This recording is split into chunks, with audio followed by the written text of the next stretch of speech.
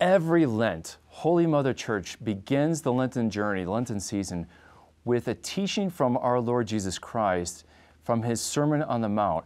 And right at the middle of the Sermon on the Mount, Jesus gives what we call the big three for Lent. He gives a teaching about almsgiving, prayer, and fasting. And these are the big three that the church gives to us and holds up Jesus' teaching about prayer, almsgiving, and fasting for our Lenten journey. But oftentimes we think of almsgiving, prayer, and fasting as penitential, as some kind of punishment we have to do for sin. And yet the church in her wisdom and her tradition talks about these three things in light of healing. And I love the old Irish penitentials, which sound pretty austere and bad, but if you go back to those old Irish penitentials from the 5th and 6th and 7th century, all those penitentials are about healing for the sinner. How, by doing these practices, we can be healed. Well, do you feel like you need healing in your life?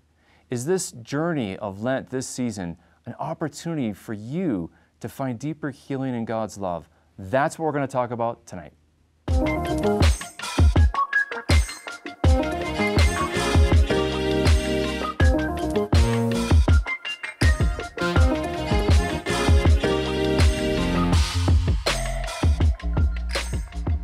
Well, I'm so excited to have a special guest tonight, Sister Miriam James Heidland, and she's an alumni of the Augustine Institute, just got our 2022 Alumni of the Year Award. She has a wonderful podcast called Abiding Together, and she has a recent book called Restore, which is a Lenten journey of reflections for this Lenten season.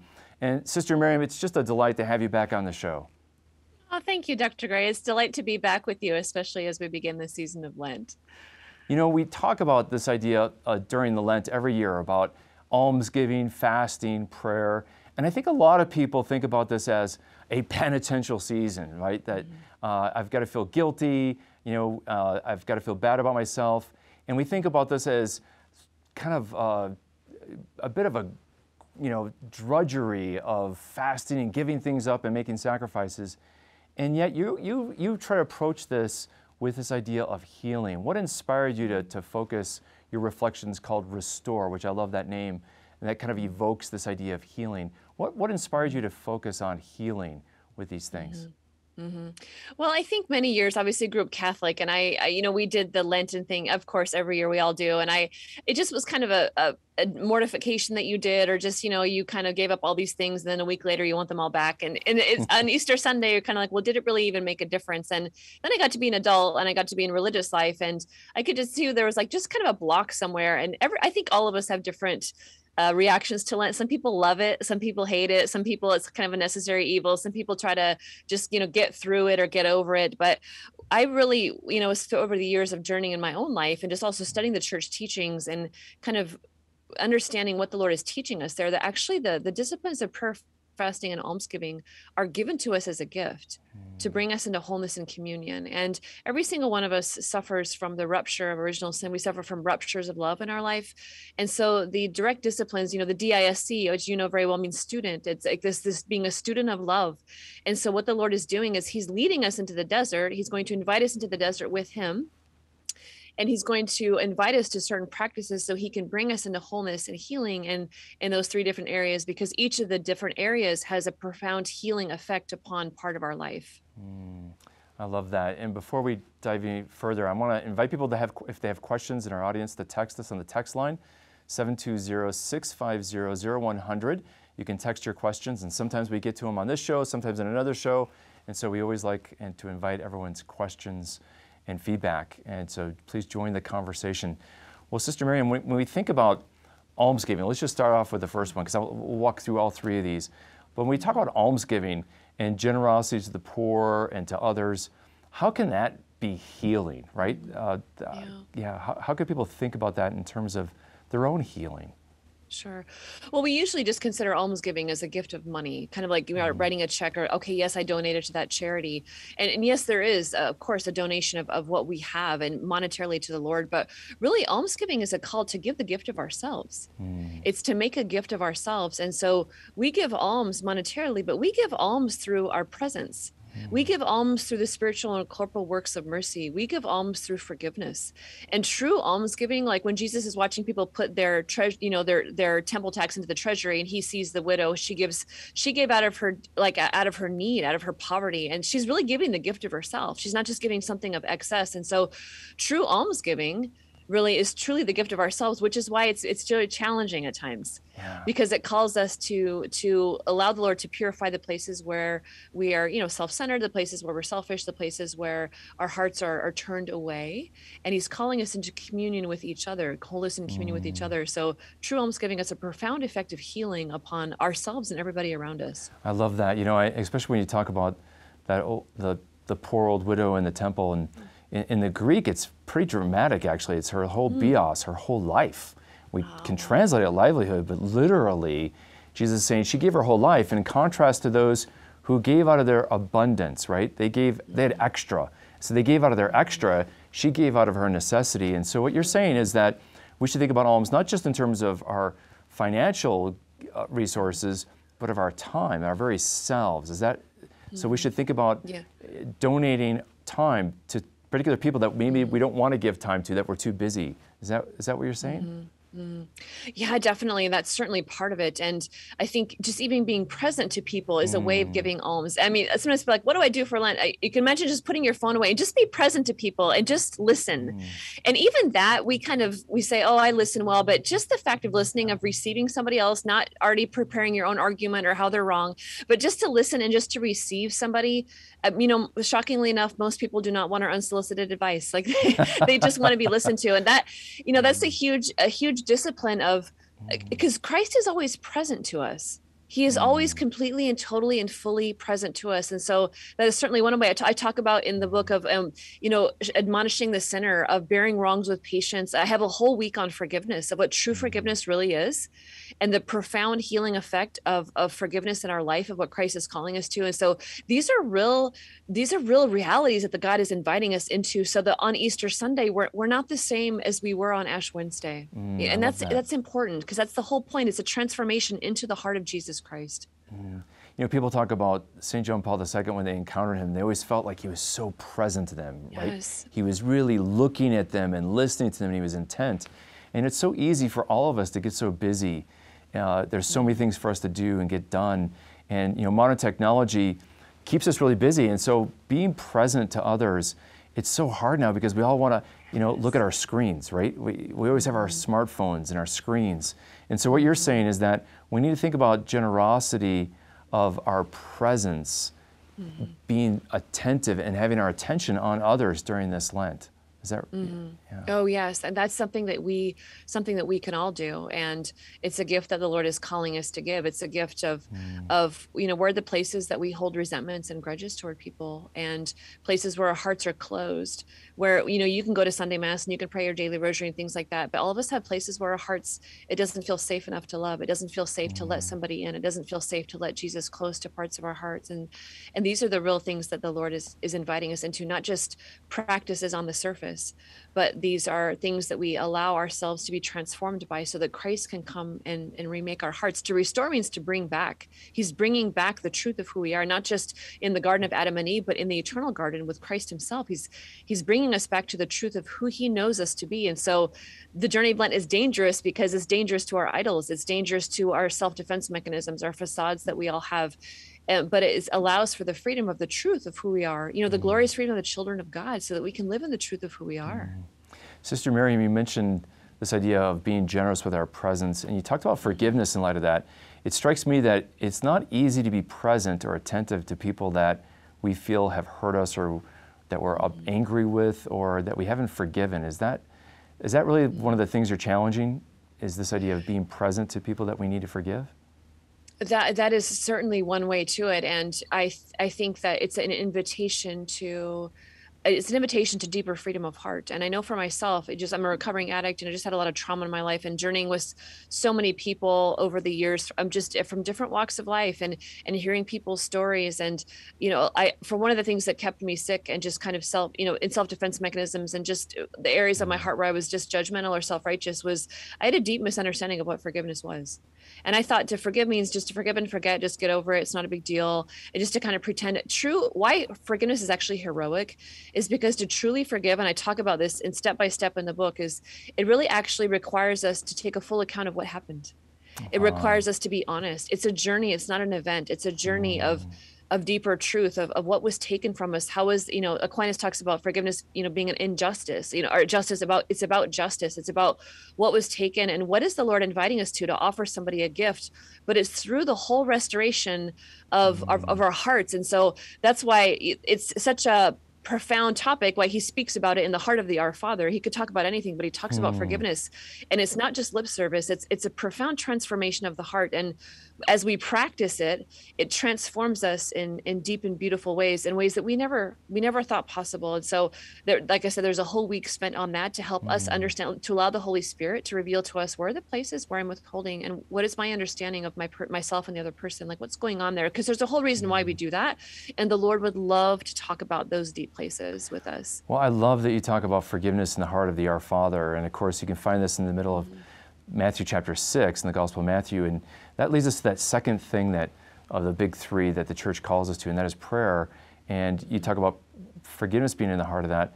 I think one of the disciplines that people try to think about during Lent is, I should pray more. And they might add different prayers and different prayer practices, but talk about the kind of prayer that makes us do that kind of work of getting closer to God and working through things like forgiveness and forgiving ourselves and forgiving others and drawing closer to God. That's a different kind of prayer than just, and I love the rosary, so I'm not pitting this against the rosary, because I think there's graces that come from the rosary, but this is, I think you're talking about some kind of mental meditation, mental prayer, where we have to reflect more deeply and quietly. Yes, Dr. Gray. I mean, these are the deep places of our heart. This is, prayer is an encounter of the heart. It's when heart speaks to heart. It's the Lord, he's waiting for us. He's present. He's inviting us into his presence. And as we go into his presence, and as, St. Paul says, to pray without ceasing. And so as we spend our day with the Lord, when we love somebody, we hear their heart and they hear ours, and they reveal our hearts to us. Like, John Paul II loved to quote Gaudium et Spes, that it's God who, Jesus he reveals man to himself. And so in prayer, God reveals me to myself. He tells me the truth about myself. He tells me about my belovedness. He tells me about my foundation in him. He tells me about the places where I'm missing the mark, places where my heart is turned away. And it's this kind of heart speaks to heart that the Lord is very interested in. And this is what heals this kind of prayer. And even if it is the rosary or the mass, I mean, everything should be taken into the deep places of the heart, to where our hearts are encountering of him. And that's what heals our relationship of who we think God is, because all of us have, we can have an advanced degree in theology and still in our heart have places where we believe a different theology in our heart, which is why many times when there's a dissonance between the two, the heart will win out and will say, why am I acting like this? Like, I know the truth, like what's happening, and what's happening in these little places of our heart that have yet to really encounter the Father's love. Well, I love that idea of encountering God in that prayer that you talk about. But someone might say, well, that works for you, sister. You're a religious sister, and you're dedicated to this, and you've got a theology degree from the Augustine Institute. But when I pray, I just hear silence. How do I hear God speak in my heart? How do you answer that question for people? Well, there's many ways that the church gives us to pray, through guided meditation, through Lectio Divina, through the Rosary, through, but understanding of when we come before the Lord, and I lead you through in the book, I lead you through like some prompts of like, what is Jesus saying? Like, what's on your heart right now? And to kind of help us understand how to listen to the voice of God. I know Father Timothy Gallagher has a wonderful series on Ignatian discernment, but it's like, how do you listen to the voice of God? What is the voice of God? That God is consistent. God is simple. God doesn't contradict himself. He leads us into truth. And so when we start to experience those movements of our spirit with the Lord, we can begin to understand what God is saying to us, but God is always speaking. He's so beautiful. Like, God is so wonderful.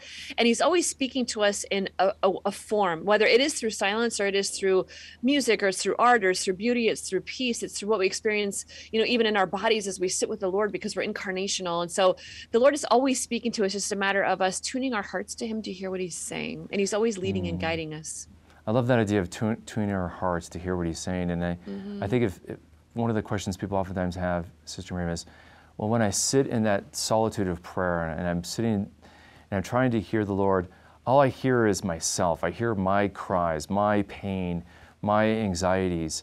What do you tell people who, as they're wrestling to hear God's voice, and what comes out first and foremost is their own thoughts and pains and desires?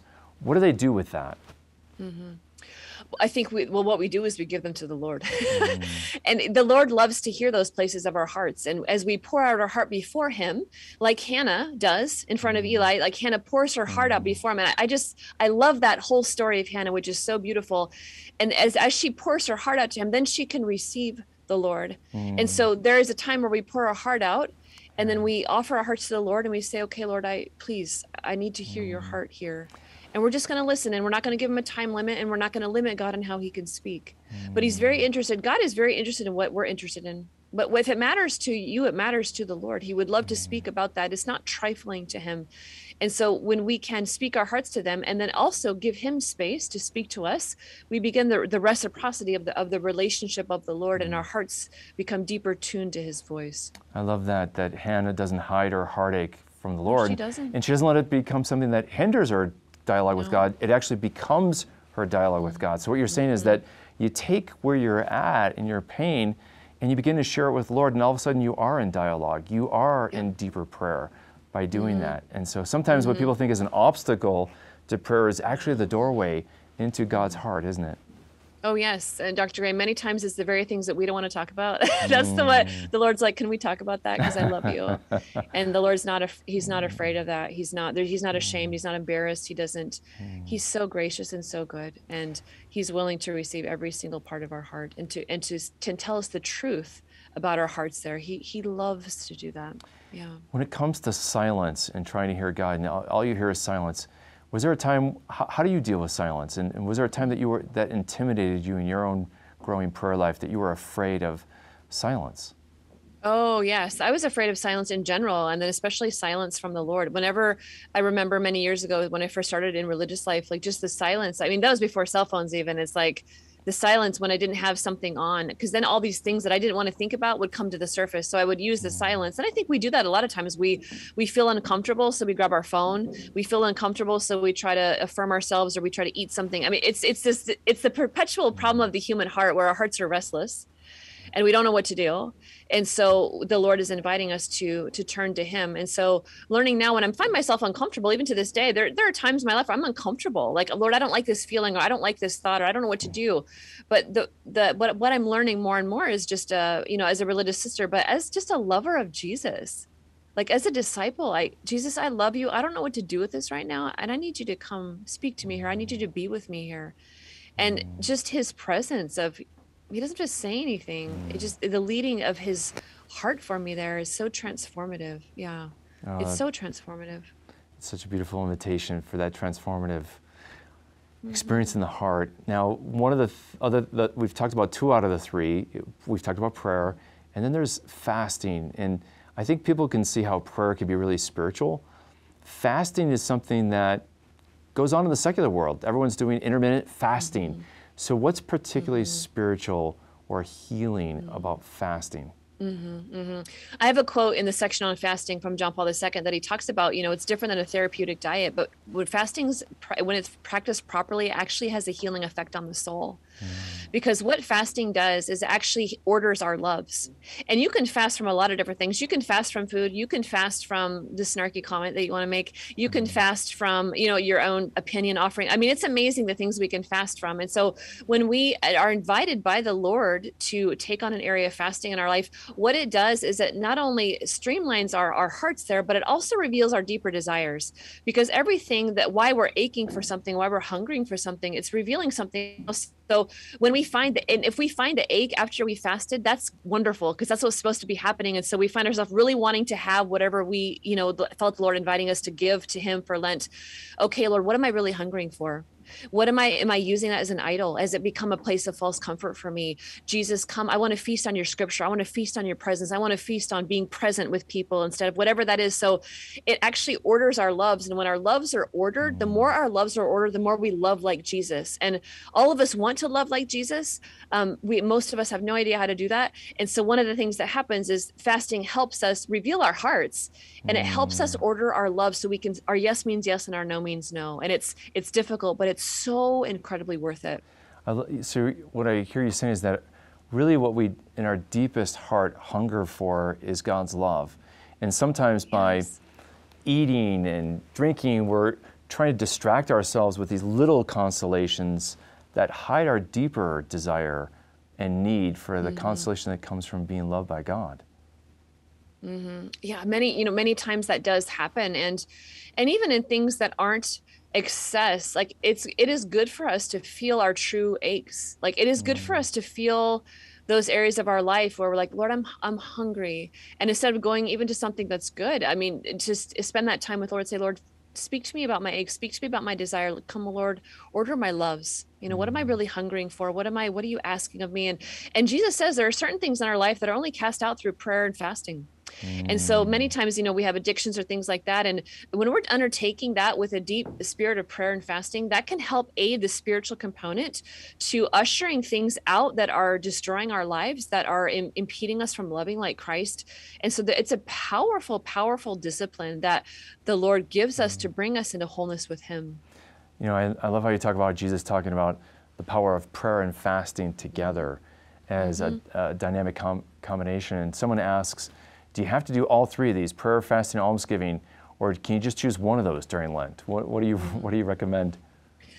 Well, the church invites us to all, because prayer heals our relationship with God, fasting heals our relationship with ourselves, and almsgiving heals our relationship with others.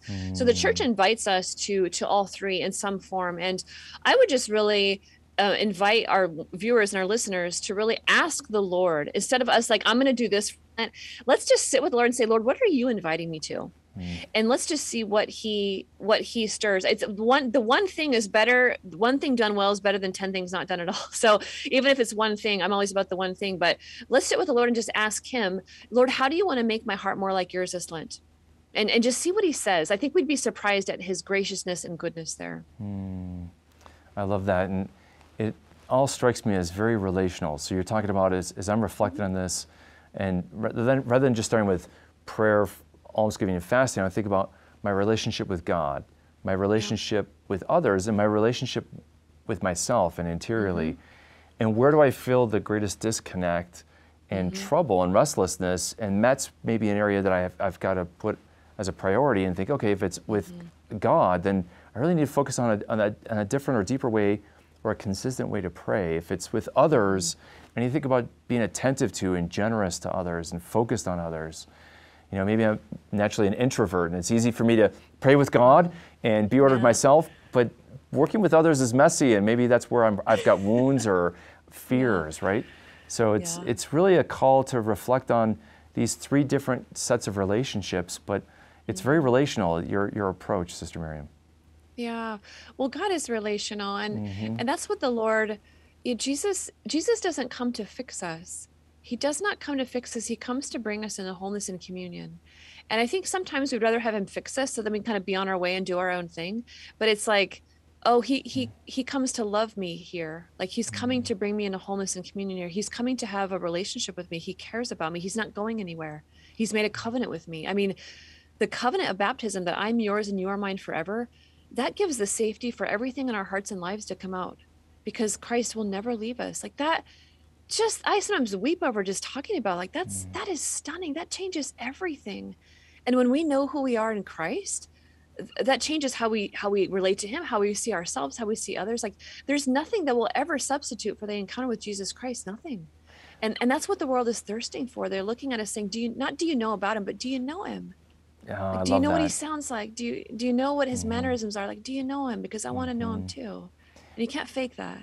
And that's such a beautiful message, Sister Miriam. And I think so many people think that Lent is a time to do a bunch of things for God, to make our balance sheet a little bit better with adding some credits to all the debits we've been doing all year round. But you're saying that what Jesus really wants is not us to do a bunch of things, but to be. It sounds like this is more about being than it is doing. Now, the doing relates to the being. Why don't you speak to that a little bit in terms of these three things? Oh, definitely. All of our doing comes from our being, and he's inviting us into a deeper relationship with him this Lent. And yes, are the things that we practice, are the disciplines that we do, yes. But the Lord is not so much interested in that as he's interested in our heart. As we know, replete throughout scriptures, the Lord is interested in our heart. And as the Catechism says, it's the heart that's the place of in covenant. It's a place of encounter. It's the Lord's very interested in what's coming out of the fullness of our heart. And so that's where he's inviting us to this Lent. And it's a struggle at times, and it's crucifying at times, and amen to it, because in those places of wrestle, in those places of crucifixion, that's where the new life comes. But if we never say yes to the invitation with Christ, we'll never be able to know the depth of his love. And all he's doing is he's just inviting, like he is just inviting us. And would we say yes? Would we say yes? That invitation to really reflect on our identity in Christ is what one of the things I'm hearing you say. And I think Jesus is testing at the beginning of Lent. We see him tested by the devil, and the devil says, if you are the Son of God. And I think, does the devil test us by this question of identity and being, that? Oh, Go ahead. Oh, yes. That is his fundamental test. He's looking for points of access. And in the book, I talk about an exorcist friend of mine who said, what he realizes after working with his seminarians and hearing confessions and doing deliverance ministry, now exorcisms, that he realizes Satan is like a sniper. He said, Satan with his angelic intellect can intuit your destiny, and he will shoot his poisonous arrows in the deepest places. Your wounds are not arbitrary. Your wounds are not random. An enemy has done this, but it's in these places, in the God sovereignty of God that he's allowed, that the Lord wants to bring us into wholeness and truth. And so the enemy truly prowls around like a roaring lion looking for someone to devour, which is why we have to know who God is. We have to know who we are, because that's our rooting and grounding, not anything we will achieve, not what other people think about us, but it's Christ's love for us. So that's he is relentless. He's relentless in these places. And so that's why inviting us into these tender places of our heart, where most of us spend, most of our life avoiding, these are the places Jesus wants to transform and heal, because these are the places where we bring the most life. Out of that sorrow comes the most beauty. I love that. Patty asks, that she has many Protestant friends who like to participate in Lent. Is your book a good place for even Protestants to journey during Lent? Oh, yes. You know what? I wrote every meditation with every person in mind. So they're very brief and they're very simple, and they're very also inviting to deeper places. So I try to write everyone that no matter where you're coming from, whether that you're just beginning, maybe you're not even a believer, or maybe you're well into your spiritual life, that God would invite you to something every day. So that's my heart. I try to do that as well as I possibly could, just inviting people to deeper. It's just deeper encounter with Christ. It's just, here's a book that might help you encounter Jesus. That's all I want to do. So that's really all it is. Yeah. Well, I think it's clear to everyone here that you have a heart for bringing people into that encounter, that deep personal love of Jesus Christ, which is so precious. And I want you to just share how people can encounter this, where they can find this book. And I'm hoping we could put this on our Catholic.market store, that a lot of our viewers know where that is and they can find that. So hopefully we'll get that on that resource. And we'll definitely get it on Catholic.market. But where else can people find this information? Did you mention your podcast? Is that going to be a supplement to this? Sure. Yeah. So you can find the book Restore, which is a guided Lent meditation. It's used for a personal study. You can join a group. You can do it as a parish. It's very simple. If you want to come along with us for our Abiding Together podcast, we're going to walk through the book for 6 weeks. So we're just going to take it section by section. You can come along with us if you want. And there's a weekly video that will be released every week that will give you kind of an overview of it. Also, I'll kind of lead you through the week and help your heart prepare. And then we'll just journey together day by day. So it's a very simple invitation, but one that I really hope, like you're saying, Doctor, I really hope that people find the heart of Christ in it, because that's really my heart for the book. Like, you hear my heart, and that's my heart. I love it. And I think you've given everybody and all of us a great challenge to think about fasting, prayer, and almsgiving in light of relationships, our relationship with God, our relationship with others, and the healing that God wants to bring within our own selves, and a reordering of our loves. to give us that peace, because that's really the fruit of these practices, is it leads us to an encounter with God's love and the peace that only comes from knowing Jesus Christ.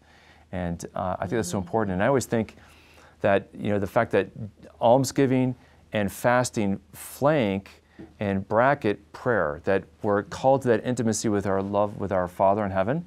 And if we become generous with others, which is what almsgiving names, as you said, and if we become sacrificial with self, that's the conditions for deep intimacy with God and prayer life. So thank you so much for joining us and sharing us. Thank you for this wonderful work you've done with Restore, this beautiful book for Lenten prayer. And we're grateful to have you on the show. Thank you again, Sister Miriam. Yeah. Thank you so much, Dr. Gray, and I wish you a very blessed Lent. Thank you.